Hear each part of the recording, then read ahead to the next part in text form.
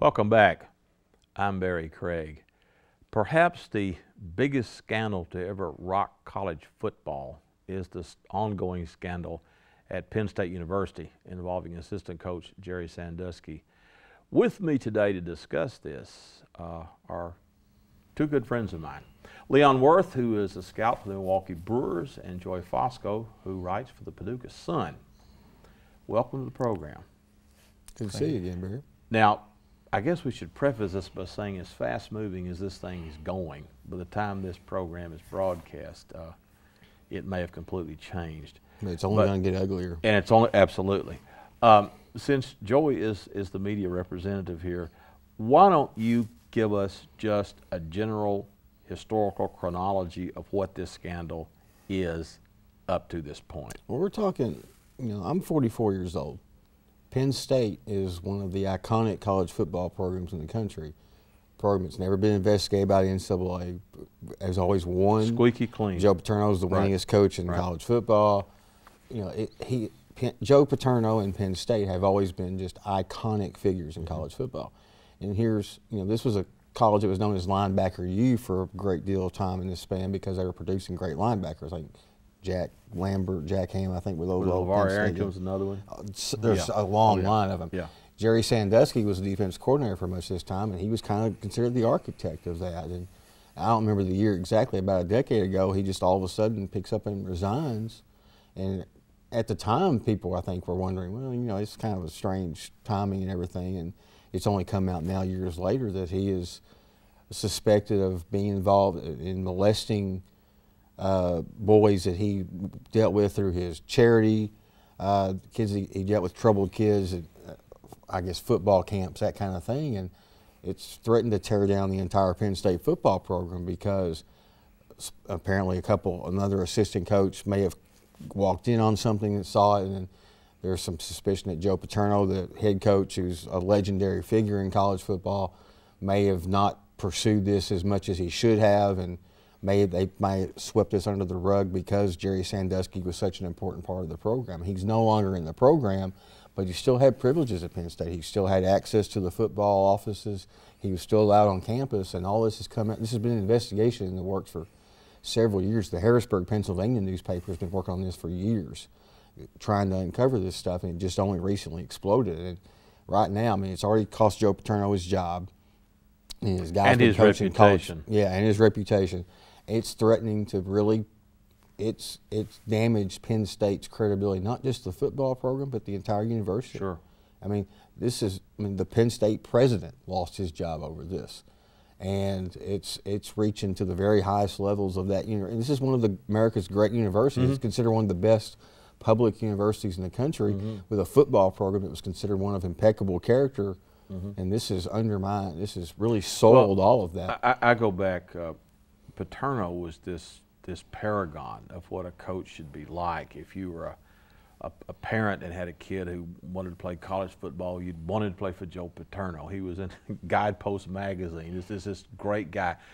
Their graduation rate was very high. A lot of college coaches, as you know, all they care about is getting 4 years out of a guy, and they don't care if they graduates or not. Paterno was very in tune with academics, met with their professors, and this is got to be the greatest shock. And when your reaction to it, you're a baseball man, but you're a football and basketball fan. Well, I was a college coach. Right. So it's obviously of interest. I think when did it's the old thing. When did Joe know, and when did he know it? I don't think there's going to be much question about what went on. I think the culpability of Paterno now is the whole thing, and my only thing I can add to it, I would say, Happy Valley is not a very big place. It's Unhappy Valley now. And it's very unhappy, and Barry Switzer came out, and I'd have to agree with Barry. I don't know how that everybody up there doesn't know. At Murray State, Penn State's a little bigger, but the size of the town, I think, similar, and so State College is not a big city no, place. And a guy like Paterno, that guy, he's got to have known how many towels are in the locker room. I mean, this guy is such Well, a I'm gonna powerful. say this: college football head coaches are more like CEOs. Well, that is true. They're coordinators. That's true. Let's face That's it, true. Joe Paterno's not really been coaching for a long time. Right. He's the overseer of. Right. He's the CEO of the program. Yeah. But, you know, the problem is when this was whatever was, we don't know for sure what Joe Paterno was told happened. That's still, the details are still murky about that. Yeah. But it seems pretty evident that there was a reluctance on the part of the program to really pursue this to the very end, because they were afraid it was going to maybe become a public issue and become a black eye of the program. There seems to have been kind of a protective mode, that they sort of took a protective mode instead of, hey, let's get this out in the open and get it dealt with. One of the things too that I have found interesting of late is now the outline of this, and correct me if I'm wrong. This grad assistant at the time is Ms. McQuarrie, who is a assistant coach at Penn State now. He told the grand jury that he came into the locker room and saw Sandusky sodomizing a 10-year-old boy. He then went out and called his father. McQuarrie, he's a GA, grad assistant. Grad assistant at the probably time. 23 years Right, old. right. Not a pretty young guy who's probably scared of what he was scared of the knowledge. So then he goes, he calls his father, and then after that he calls the coach. Well, in the last few days, he sent an email out where he now says he talked to the police. But there's no record of it. And there's no record of that, and the police deny that. Now, what do you make of that? That's I mean, it's almost like he's perjured himself in his grand jury he's testimony. trying to cover himself. And, you know, I say this, I was 23 years old once.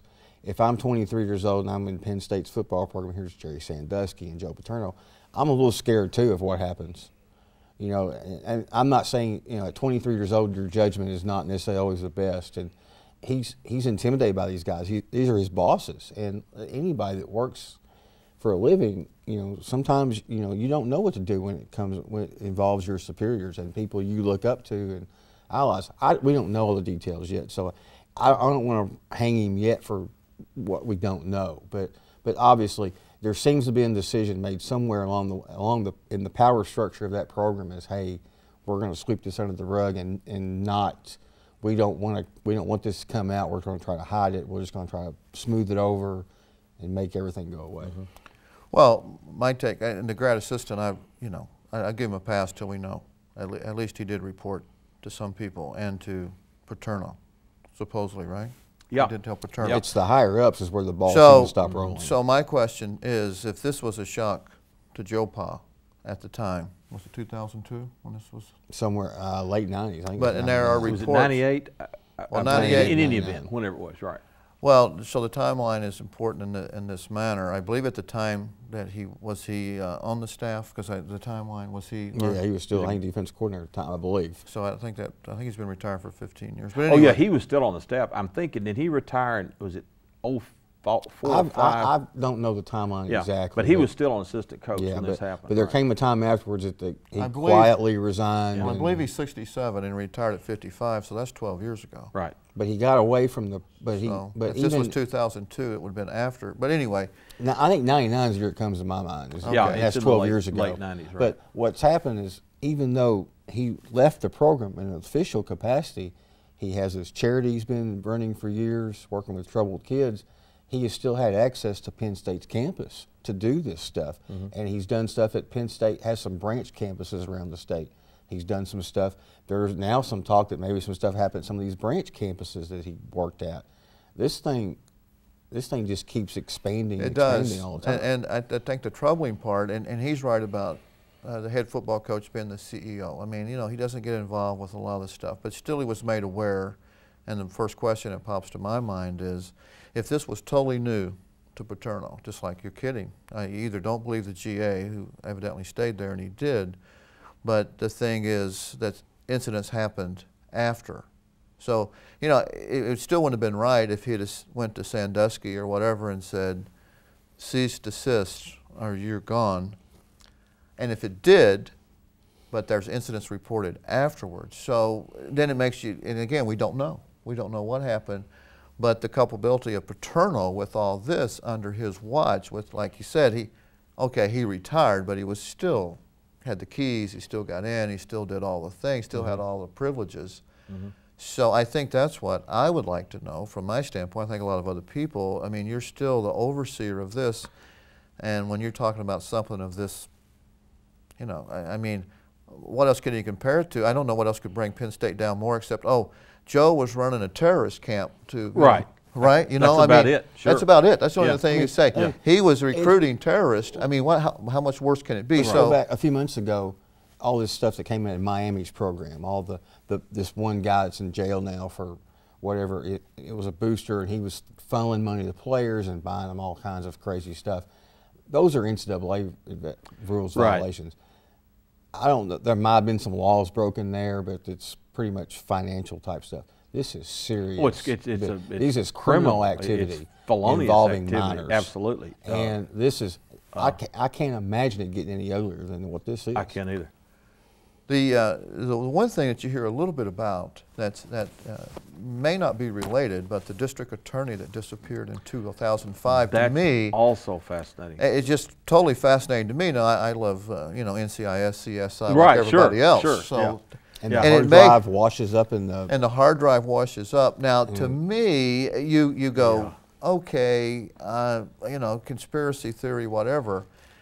And and like you said, the police, everybody, this guy, you talk about disappearing without a trace.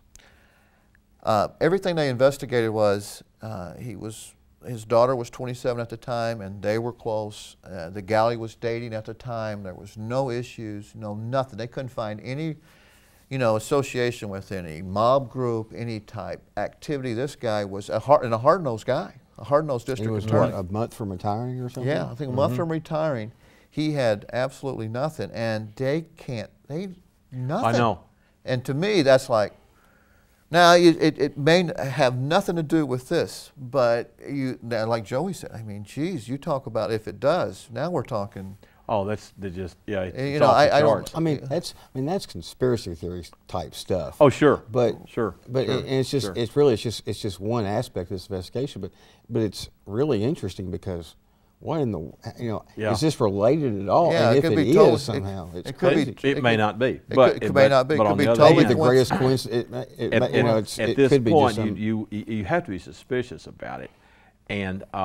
This is like Kennedy assassination type stuff. It's just another thing too. Of course, I know you all saw the Bob Costas interview with Sandusky, and what's interesting is I watched the fallout from that, and all these lawyers thought, what was his lawyer doing, allowing him to do that? That he just dug himself in deeper and deeper. That was crazy. And one lawyer said, all this is going to do is make other people now step forward, and that's happening.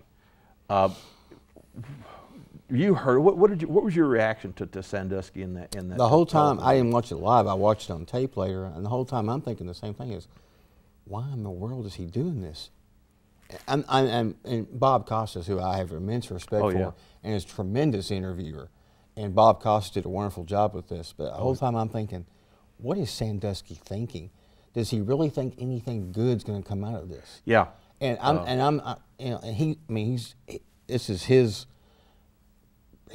him on the line in this situation. He needs to do what it's best for him, his life and his family and whatever. What possible good came out of doing this interview? I mean, he did fry himself. He did. He turned the heat up on himself a little bit with this interview. He did. It's crazy. And listening to some radio, they had somebody who had worked in stuff like this with the Catholic Church, and they said that it followed his interview. They go, it just followed the line of not thinking that it was all that wrong, and that it was just horseplay. And so I've heard several. I heard 2 different ones on the radio. I forget the shows, but they're saying that this is kind of like the stuff that priests were saying when they were being interviewed like this. Yeah, yeah. So it was like a kind of a denial.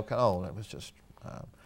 And I think the big question that they kept playing back was, if somebody asks you, are you sexually attracted and he repeated the question did. back, and He they did. and all the people that deal with this go, that is the number one It is. thing that a lawyer and stuff, and they can, when you're, you know, it's like a guilt all over. It is. If they it's say, okay,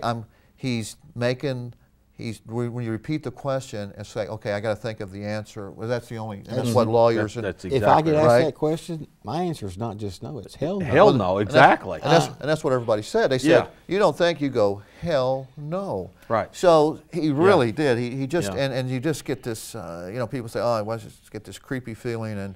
But knowing what you know, you try, you know, so you try to watch without, okay, let's try to make it fair and whatever, but still it's, One interesting aspect, Jack McCallum writes for Sports Illustrated, been covering college football forever. He blogged about a week ago after this came out. He did a short feature on Sandusky and this charity back in the 90s. I saw that. He was covering a Penn State. They were 9-0 in the national title hunt, and they got beat by Minnesota. And so his Penn State story pretty much is out the window.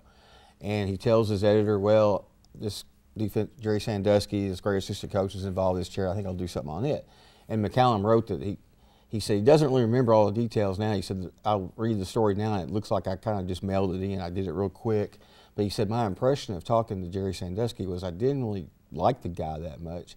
And he didn't seem all that really just, you know, enthusiastic about this charity and what he was doing. And he said, looking back now, obviously you have a totally different opinion about it now.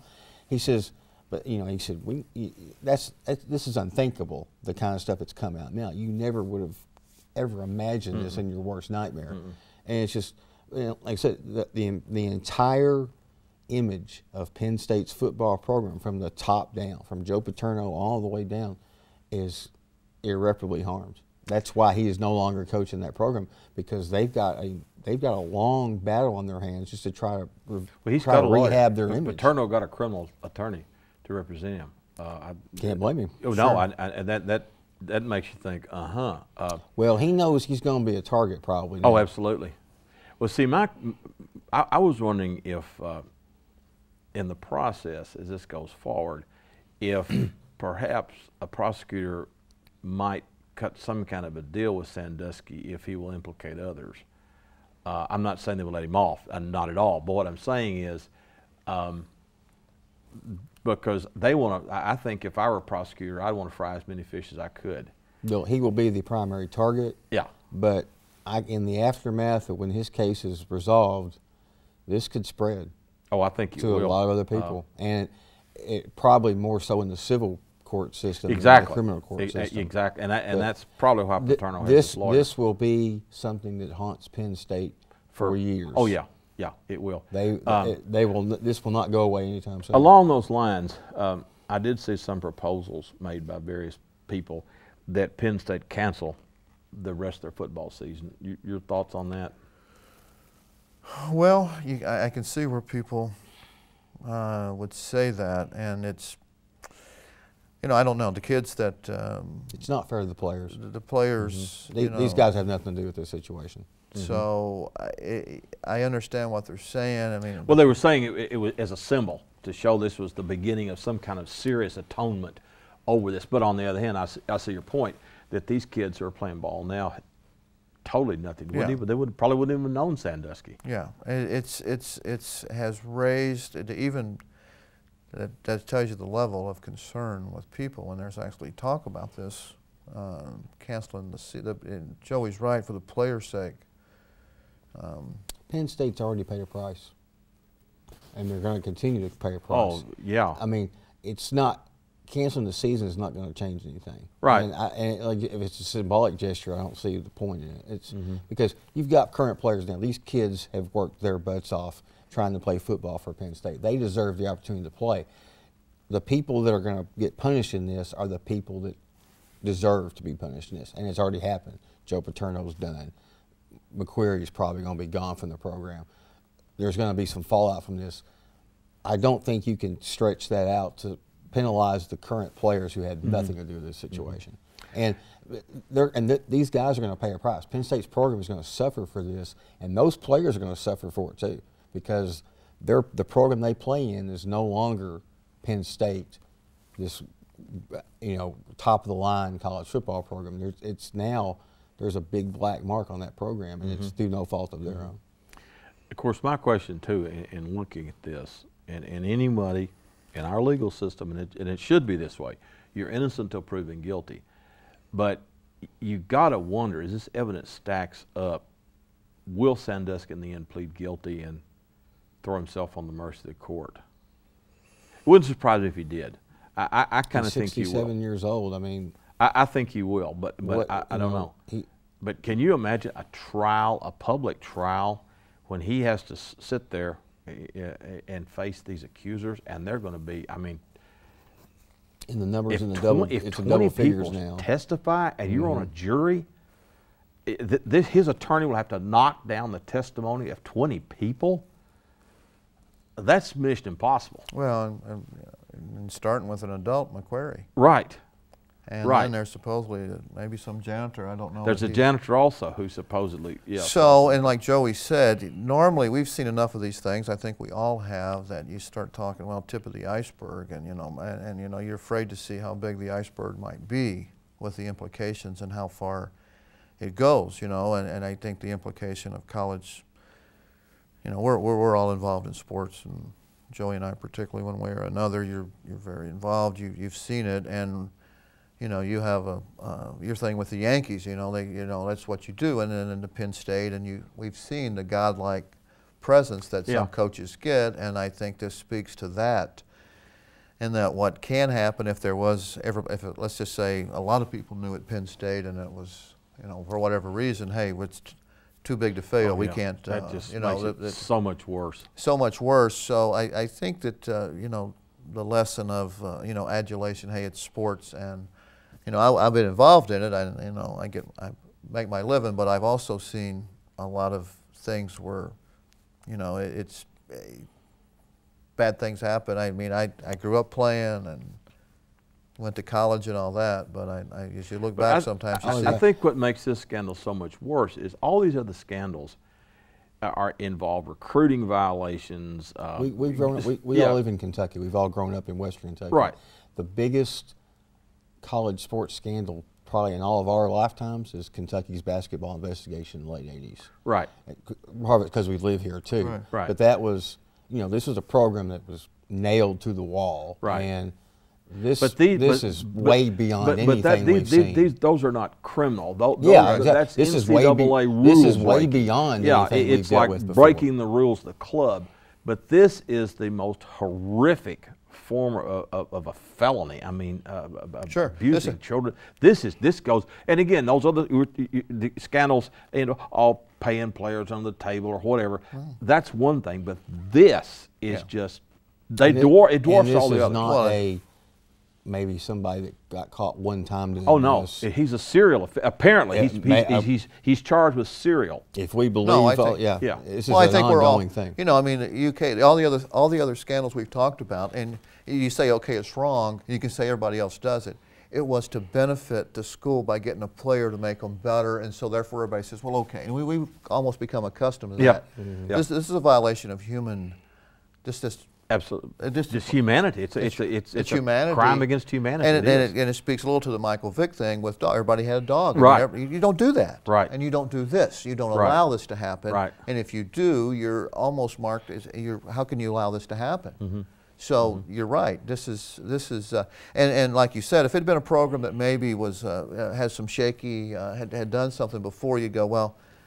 To me, it's maybe the story of if it's not the story, I don't know, the decade at least. Oh, it is. Because you just, you couldn't have, you would have said, no way, there's not, this couldn't happen. So it is, it's worth talking about. And like, I agree with, this is not going away. Oh, no. I had some people say, they said, they'll say, it'll blow over after a while. And I said, no, these are other, like, I don't know, scouts were out talking when I was in Arizona. And and I said, he'll. I said, no, this won't. This is criminal behavior that doesn't involve money. It's not. This is not money changing hands. Right. It's fraud perversion. It's sexual perversion. This is as serious as it is. Short of murder. This is about as serious as it gets. It is. Well, we were talking about before the program. Gerald Watkins, who I teach with, takes classes to Edible Penitentiary regularly, and he said up there that the prison, and these are violent offenders in Edible, and this is your really hardened criminals, and the worst this state has to offer. Absolutely it is, and at the bottom of this, the worst in their view is child molesters. They're worse than murderers, and that really tells you something right there. Yeah. We had talked earlier. There's been a spinoff from this, Syracuse University. Very quickly, what's going on with that? Bernie Fine's a longtime assistant coach. He's been Jim Boeheim's top assistant for more than 30 years. And Jim Boeheim is as iconic a figure at Syracuse as Joe Paterno is at Penn State. Maybe not nationwide, but certainly there. Right. Bernie Fine has been accused now by, apparently a few years ago, a former ball boy accused him of some of this similar activity. It was investigated by the police, the newspaper up there, various outlets, investigators could not find anything. The police couldn't find anything to corroborate it. Now, the first accuser's stepbrother has come forward and made the same accusation, and this is being revived again.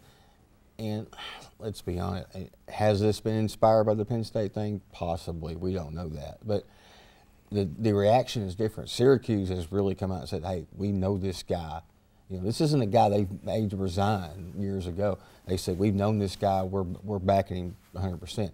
They feel like it's unfounded, and only time will tell. But it's different. There's a different reaction from the university in this case. They are standing firmly behind this. This isn't, you don't get the impression that, you know, it was a sweep it under the rug kind of thing that we had at Penn State. It's police investigated and there was nothing.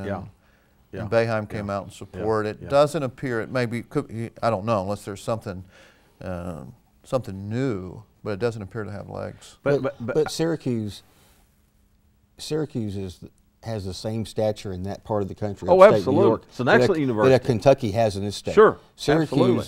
is sort of like a state university up there. It's such a. I've got a buddy who lives in Syracuse. Yeah. He's an orange man all the way. I mean, that is a. Yeah. I've been up there, and you're right. Yeah. I came back and I told people, and I said, it's just like UK. I'm telling you. It is. It is. It's like UK. I don't. You know, It is. if that the same thing we said earlier, but if it was true at Penn State, surely people would know it. You think surely people at Syracuse would have an idea of Oh, I this. think they would. Syracuse is not New York City. Yeah. And you know, this stuff does get around if it's true. We don't know if it's true, and there's no way of No, knowing and it again, now. in all fairness to this Coach Sandusky, he is innocent until proven guilty, and all we know is what we've seen on television, read in the newspapers or news magazines. But the part of this, I think what's really got people going, it's not just the horrible nature of these accusations, it's what looks like a massive cover-up that went on for years.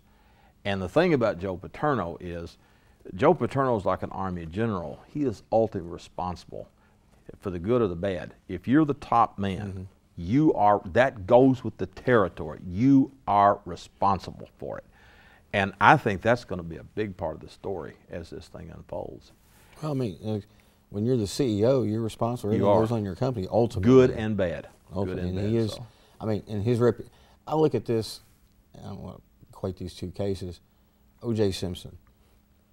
People look at O.J. Simpson, he got away with murder. Well, he got away legally, criminally possibly. O.J. Simpson's paid a price.